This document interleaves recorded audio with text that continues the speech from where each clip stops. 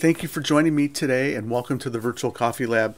The auto mode is a common feature on a lot of new home coffee roasters.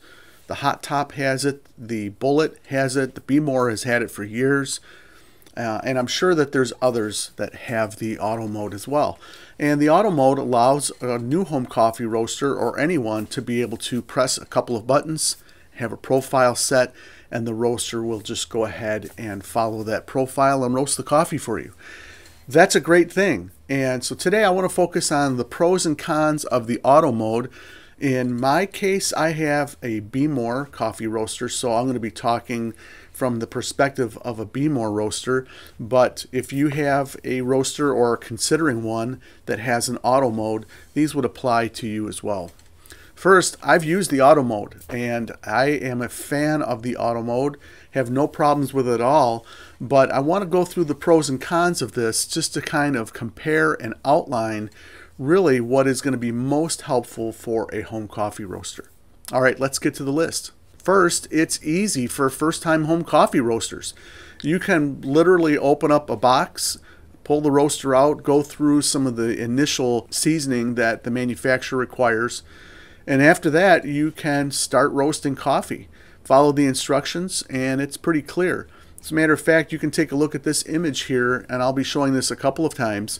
This is an instruction for the Be More for the auto mode, and it tells you, based on the amount of coffee you're going to put in the roaster, the type of coffee you're going to put in the roaster, it recommends a power setting, which is good. And immediately you can be roasting coffee and begin enjoying the hobby. All right, the second point is that there really isn't much of a learning curve to get started. Like I mentioned, it's just a matter of reading a few instructions and having the coffee available and following the directions, pushing a few buttons, and you've roasted some coffee.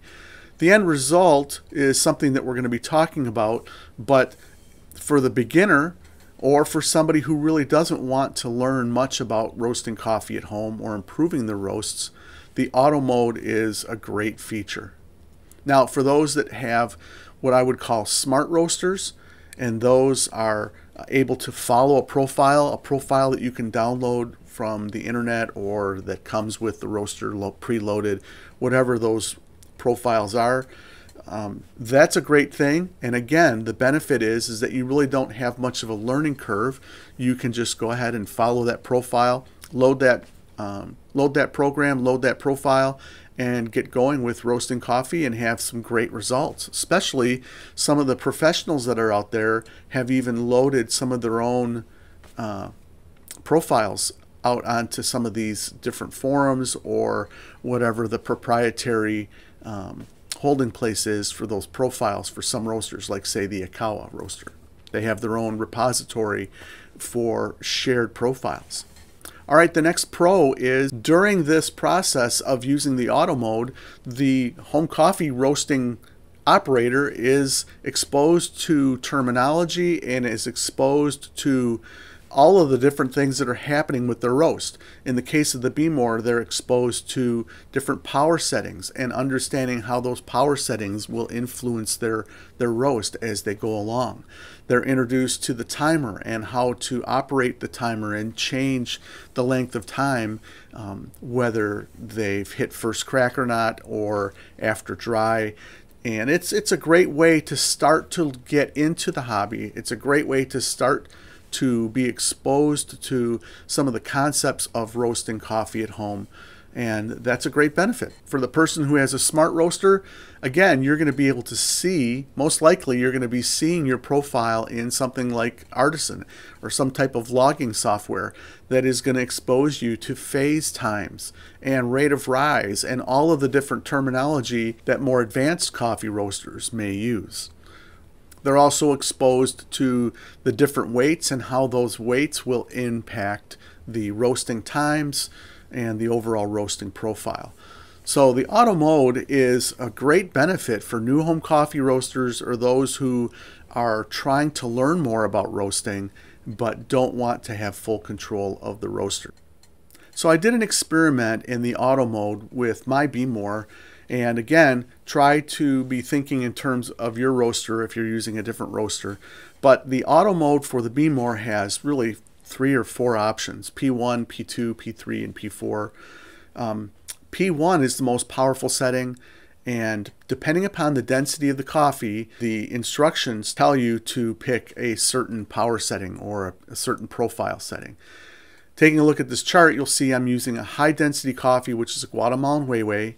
I'm going to be roasting a half a pound of this. I'm pre-warming the roaster to 200 degrees, and it's going to give me a 12-minute roast time for a half a pound setting. And I followed the instructions, pre-warmed the roaster, put the beans in the roaster, hit P1, hit start, and off to the races we go. Some really interesting surprises came about with this profile, because it's supposed to be the most powerful profile. P1 has the most powerful profile, and it took 7 minutes and 45 seconds to get to yellow. That's a long time. 54% of the total roast time was devoted towards yellow. The browning phase was 27%, and that took 4 minutes and 8 seconds to get through the browning phase. And then the development phase took 2 minutes and 20 seconds. 17% of the roast was the development, and the total roast time was 14 minutes and 20 seconds. What I ended up with was a darker roast than I wanted. I didn't even reach the full 20%, but I reached a darker roast profile that I wanted. It was pretty dark, wasn't second crack, and it was kind of a flat coffee. It was dark, it was maybe a little chocolatey, and there was no acidity. There was really no excitement in the cup. It was kind of a boring cup of coffee. Again, some of this is subjective, it's my opinion, but ultimately the flavor profile was low and slow. It was as a matter of fact, the roaster never really got over 280 degrees, and the fan turned on the Beemore, turned on at the 5-minute mark, and I lost like 25 or 30 degrees. I went down to like 250 degrees and then had to work my way back up.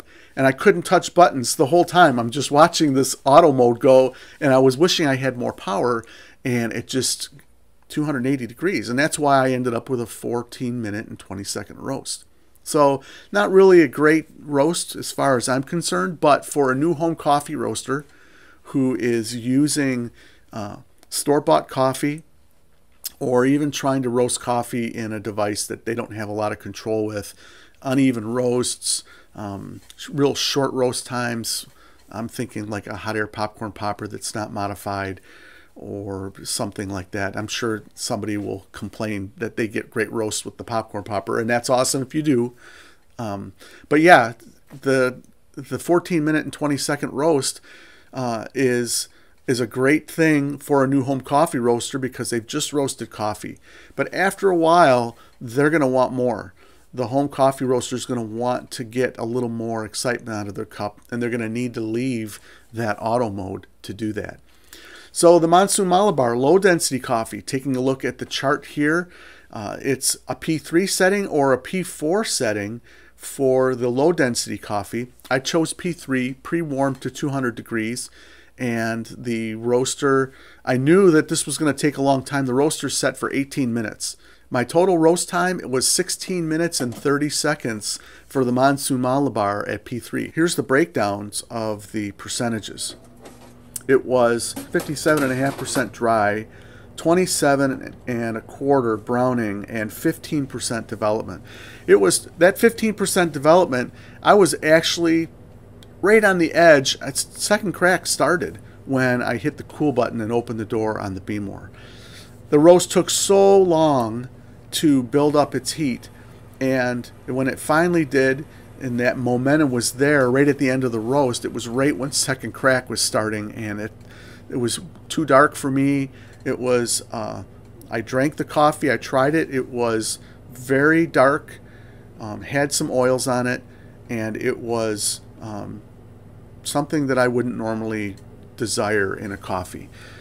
I know there are Monsoon Malabar fans out there, and I've tried coffee. I've tried the Monsoon. I've got a video on that, which was a little bit more like a medium to medium dark roast. That wasn't nearly anything like this. This was not good at all. It was just dark water that was bitter, and it really wasn't good. So some of that may have been the coffee, but I'm chalking a lot of that up to this P3 profile that I don't see why anybody would want to have a roast that long. But again, that's my opinion. You may have a different experience, but I wouldn't recommend it. But that's what you get when you use an auto mode. And that's okay. The auto mode, again, as I pointed out, the pros, it's to help you. It's a crutch to help you learn. It's to get you started quick. It's to help you understand what's happening to your coffee while you are roasting it. It's allowing you to see how the beans change and what the behavior is like with these beans, with the heat being applied. So that's all a good thing. So why am I saying all of this? Well, there are people that are ordering these roasters and they have an expectation. They want to be able to roast some really good coffee, and whether it's a Beemore or some other machine, the auto mode is only going to do so much for you. Now, if it's a smart machine, the auto mode, you could live with that, and you could roast some great coffee with these smart roasters that follow profiles, and you're going to have great coffee for as long as that roaster operates. But as far as the learning goes and the growing and the experimenting, at some point you're going to need to step out from the automatic button. And that's what I wanted to conclude with today with this point. It's kind of a saying that my dad said. He said, some people make things happen. Other people watch what happened. And the third type of person wonders what just happened. And so that's kind of how it is when it comes to roasting coffee, right? There are some who have a desire to learn. They want to grow, and so they're making things happen. Those that are watching things happen are the people in the auto mode. And they're trying to understand and learn and just be exposed and experience what home coffee roasting is all about. And then there's the third person who's wondering what just happened. And that person needs a lot of help. Some of my videos may be helpful for that type of person. That's not you, of course. I'm not talking about you. But truthfully, we all start out as that person wondering what just happened, don't we? We all start out as somebody who really doesn't have a clue. We burn our coffee, we make lots of mistakes, and that's the process of learning how to roast coffee. And we don't get that as much when we use the auto mode. All right, the cons for the auto mode. You just saw the two profiles and the end results of that. So those are cons. You don't have control of your roast.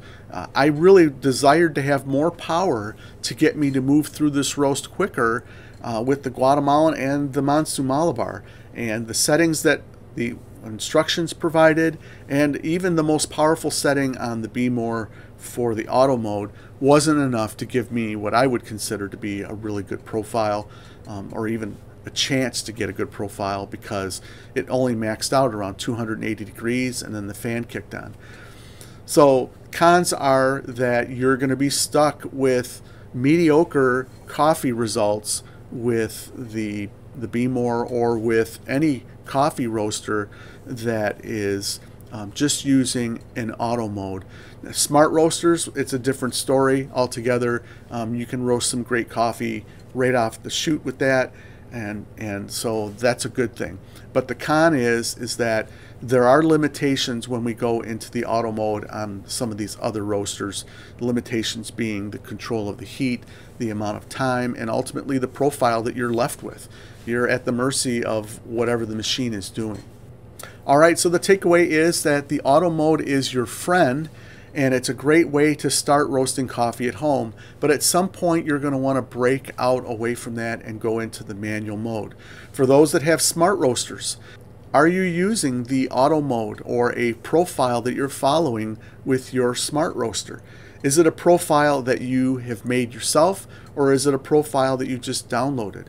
And how is that affecting your ability to learn how to roast coffee? I'm curious about that. If you wouldn't mind sharing some of those comments, that would be awesome.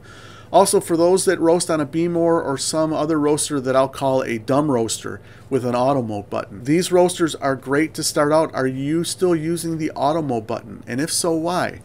I would be interested to know about that. Share your thoughts about your experience if you tried to use the manual mode and you had problems, and we can talk about that. use the auto mode as a crutch to learn and grow, and then move into manual roasting and experiment with manual roasting. I've got a video up here on the Be More recipe in a manual mode. I also have an espresso roast link that is there as well that you can check out. And I have another video with a hive called Taking Control of Your Roast. Check that out as well. Thank you guys for being here today. If you like what you heard, hit the like button for me, would you? Thanks for joining me today, and we'll see you next time here at the Virtual Coffee Lab.